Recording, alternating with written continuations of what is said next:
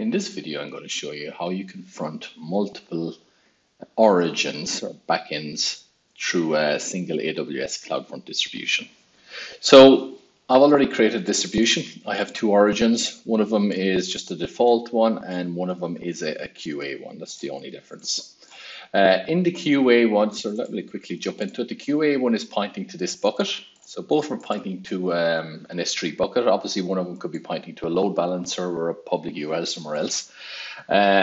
Okay, so also what I have is a behavior. So I'm saying that anything with the QA that starts with the QA subfolder pattern in the URL, and anything there's a wildcard that will get sent to this second bucket, right? So let's have a quick look at the buckets. So we'll just go quickly to S3, and we have two buckets here in this test account.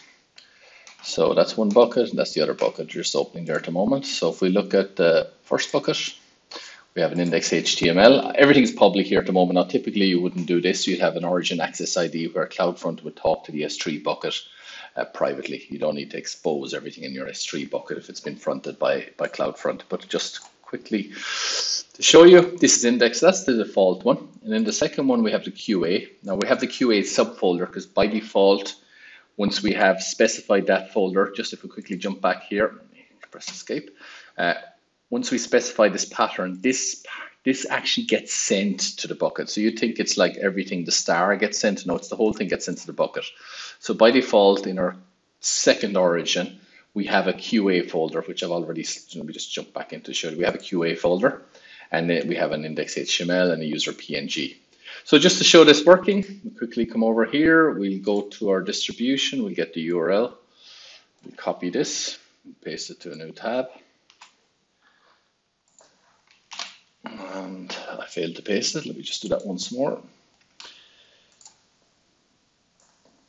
Come on. All fingers, all thumbs, I suppose. Copy, true copy. Come over here.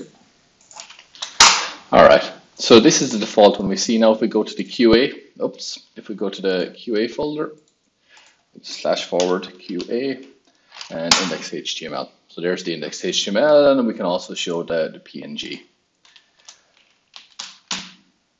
So the user PNG. Okay, so there you go. Hopefully that helps some.